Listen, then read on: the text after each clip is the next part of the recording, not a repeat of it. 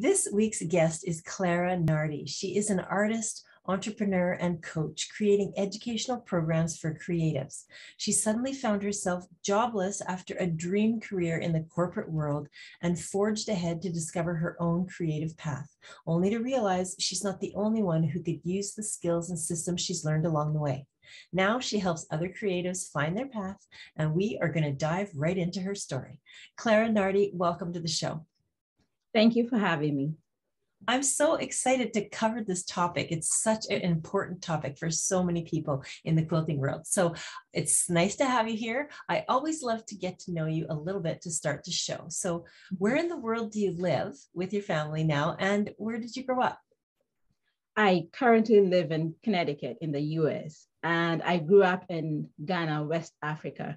That's where I was born and raised, and later moved here to the United States as an adult. Okay. And so were you surrounded by creativity as a little child growing up, or did that come later in life? I would say I was surrounded by creativity in some ways.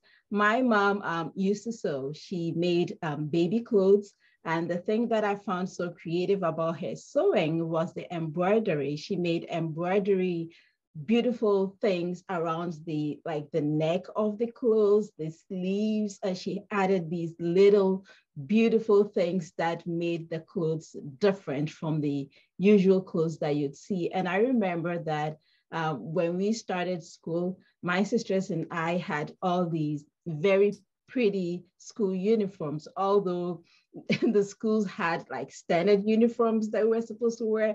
My mom would put a little embroidery here on the pockets, on here and there. So I did grow up with that environment. Let's talk for a minute about the photo right behind you, Clara. The face is just extraordinary. So if you see which one I'm talking about, go to the Tuesday podcast preview so that you can actually see the photo in the background. What's the meaning behind that? So this piece is called Catching God's Eye. I'm a woman of faith and I attend church, and there's this tradition of wearing big hats in African-American churches. And so this piece is about the intersection of faith and fashion. And there's this saying that the women say to each other when you have this flamboyant hat and it's looking very nice, they ask you a question: you trying to catch God's eye?